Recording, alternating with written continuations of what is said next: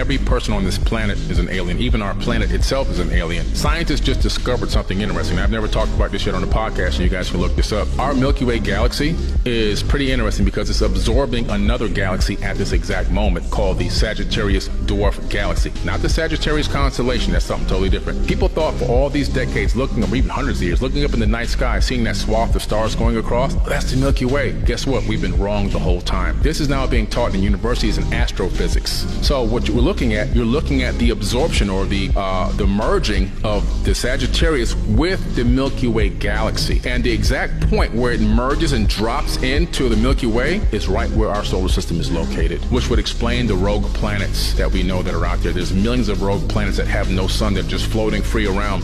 There's planets in solar systems that are orbiting far beyond the orbit of Pluto in our inner Oort cloud, admitted by astronomers now, that there's other solar systems within this inner Oort cloud area orbiting our sun every 4,200 years. So this is pretty interesting. We're talking about the fact that our solar system itself is an implant into the Milky Way, that we come from Sagittarius. We're not even part of the Milky Way galaxy.